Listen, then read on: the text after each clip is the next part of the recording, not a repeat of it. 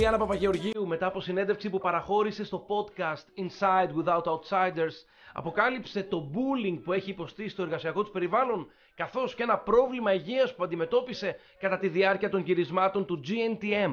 Why did you go back to Greece instead of New York? Like I was getting older and I was like in New York where like you can make it or not. Like there's nothing in between. So I start like getting anxiety because of that. Like nothing happened. It was just in my mind. I got like sicker in Greece in the beginning. It was hard for me to understand like the job because it was the first time I was doing it and I was trying to do like my best.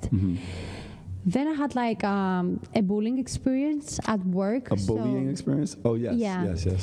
I was struggling. I got sicker and then this is gonna sit like people from Greece. Like I had a surgery then. Like nobody knows that. Like the second season of the show, I was like really bad. So I had like surgeries and stuff.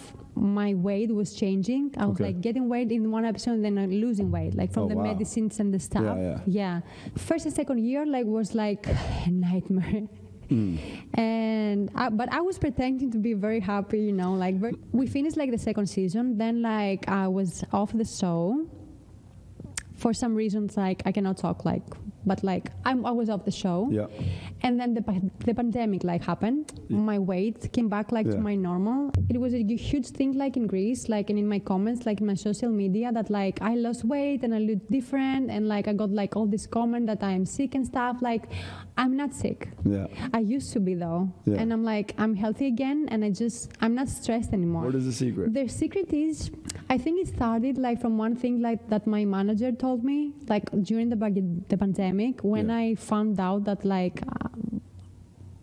I lost my job. She told me like, do you really want to be in a job that you're not happy, or do you want to be happy? Be kind, you know, because I was on the other side and I had like a really bad time. So if you get the power, just use it in a good way.